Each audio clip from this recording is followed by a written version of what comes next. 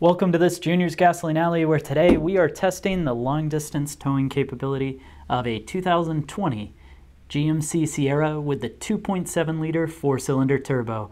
And in this journey, we're going to be going from Palm Coast, Florida to central Massachusetts, a drive that's going to take nearly 1,200 miles and 18 hours. And in this video, we're towing a 6x12 U-Haul trailer. This trailer has an unloaded weight of just under 2,000 pounds, and likely loaded up will come in somewhere about 4,500 pounds. So go ahead and join me on this journey, and let's see how the little four-banger does towing up a trailer.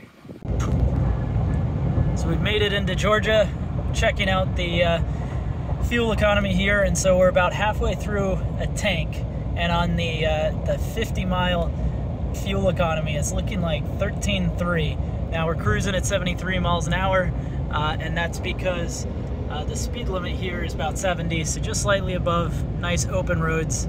Interesting to see what it actually calculates at the gas station. It's beginning to get dark here, but for kicks I've gone ahead and I've dropped the speed down to 70 miles an hour, and I've done this for quite some time now, and it's brought our 50-mile average to be 14 miles to the gallon. So that's pretty interesting. Obviously speed's going to affect it. I don't know if I'll be bold enough to drop all the way down to 65, but it sure would be interesting how good it would be at 65. Fused by you. You can choose any of 3 different mod packs for your next adventure. Keep it. So I just filled up at the Shell station there. I went ahead and got 89 octane just because, you know, it's pretty hot out here down in Georgia. But that was 311 miles, and in that distance we averaged 14.2, which, considering running, you know, 73 miles an hour on the cruise control, that's not too bad. I'm going to be curious if I drop it down a little bit whether or not the fuel economy goes up, because I'm sure it's speed dependent for sure. But hey, you know, it's going from about 22 unloaded to loaded with that trailer behind me at 14.2 is pretty good. Well, that's only 311 miles out of the 1,100 miles I got to do, so we'll check back in a while.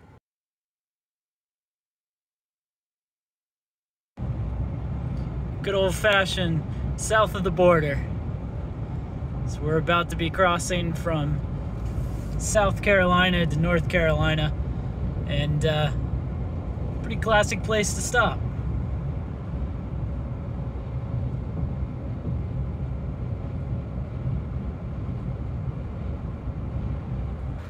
All right, we're here at the next gas station after a long night. Got in about 12:20, and it's about 8 o'clock in the morning. But now we're gonna fill back up, make sure that we get a full tank, have a great day of driving. But rather, I'll let you know how we did. I was a bit heavy on the throttle last night, mostly because I wanted to make it to the hotel. So I'm expecting that the fuel economy is not going to be that great this time. There we go, just clicked off. And that last run, $51.16 gallons. Let's see what that comes out to. That gives us 219 miles at 13.5 miles to the gallon. So the worst yet, but heavy on the throttle last night because needed to get to the hotel.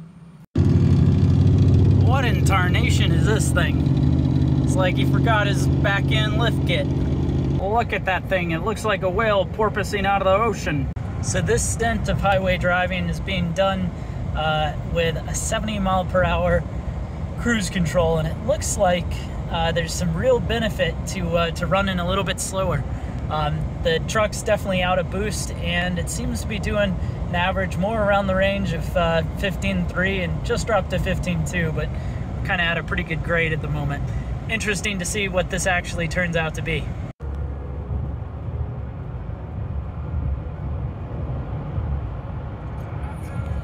So after the next 331 miles, I was driving at 70 miles per hour, so a bit slower, still with 89 octane. The fill-up came out to 20.7 gallons and our high of 15.96 miles per gallon. Slower speeds really make a difference. Now, we haven't really talked any about how the truck does towing, but you know, the 2.7 ends up being a really nice motor for towing, especially considering the low RPM that's needed for the high power. with the turbo setup, you get torque coming in at a pretty low RPM, so it means it's constantly in a place where you can get some get up and go, and it easily gets going faster, and it never feels like you're compromising or you don't have enough power as you go through. You know, the trailer, of course, is way lighter than anything this truck can tow. Mine, being a 2020, is only rated for like 7,000 or 7,500 pounds. But the 2021s are rated for 9,000 without any structural changes, just a change in rating because they ended up finding out the durability is adequate on this engine. But so the trailer behind me is probably not even 5,000 pounds, so it's almost like it doesn't exist. Right now I'm in New Jersey, and the road quality is definitely tough, so we're bouncing around a little, but the truck's handling it like a champ. So really enjoy this setup, and you know, right now we're cruising 73, 15.4 miles to the gallon theoretically, and that's one thing I should mention is I'm pretty sure that the biggest disadvantage of this right now is just simply the aero. I suspect the same weight on a low bed trailer, and it would probably zip right through just fine. Well, anyways, let's finish off the journey and we'll conclude with the final fuel economy. To Club Racer, and he wanted a really cool motor, so I made a 4.5 liter version of the S65 once we got rid of the 5 liter S62.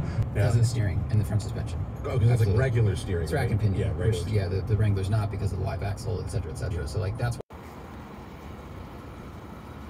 Just filled up at the last gas station here of this journey, hopefully. 16.4 miles to the gallon on this one, and my previous run, which it was just too busy where I was to be able to film, was 16, or rather 15.9. So I think a little bit of this, there was a lot of elevation at the beginning, foot was definitely heavier, and I think the aerodynamics are really the biggest factor here. You know, going through New York and into Connecticut, that's where I am now, the speed limits are much lower up here, and because of that, that is making the truck a lot more fuel efficient. So I think the takeaway is, depending on where you are and how fast you're going is really going to affect it. You're going to get really bad fuel economy when you're going faster. That run where I was definitely heavy on the throttle got us down into the 13s, and then this last run, which pretty much was 65 to maybe 67 for my cruise control, got us up into 16.4. Well, that concludes this fuel economy test while towing a 6x12 U-Haul trailer from Florida to Massachusetts. Now, we tracked 1,212 miles, used 80.463 gallons of fuel to come out to a total fuel economy of 15.06 miles to the gallon. I would call that pretty darn good. For a truck with a 4-cylinder and a turbo, that's not too bad at all, especially because when you unhitch that trailer, you can get well into the low 20s just going around town. Well, anyways, I really hope you enjoyed this video. If you did, please hit that subscribe button. Any questions you have for me, put them down below, and then click one of these 2 videos where we do another towing test and a fuel economy test of the GM 2.7 liter turbo.